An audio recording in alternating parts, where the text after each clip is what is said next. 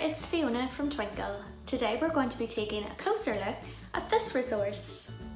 Our Valentine's Day themed slime activity is a lovely sensory play activity that would be perfect as part of your Valentine's Day celebrations.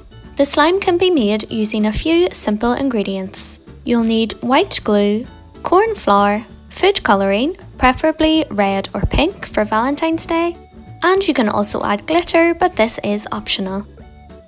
To begin, add your glue to a mixing bowl. Then add in the corn flour, about a tablespoonful at a time. You can get children to help with making the slime, or you could prepare this in advance for children to simply explore. Next, add in your food colouring and give a little mix. You will be able to mix the colour in more thoroughly once you get to the kneading stage. Pop the mixture onto a board or flat surface and begin to knead. This will take about 10 minutes.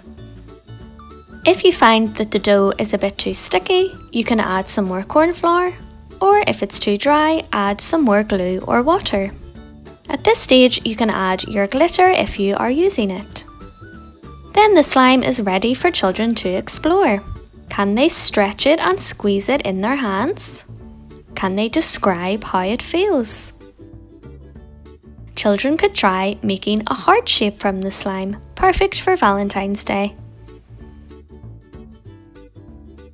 Playing with a small piece of slime is also a great way for children to warm up their hands and fingers before a fine motor or writing activity.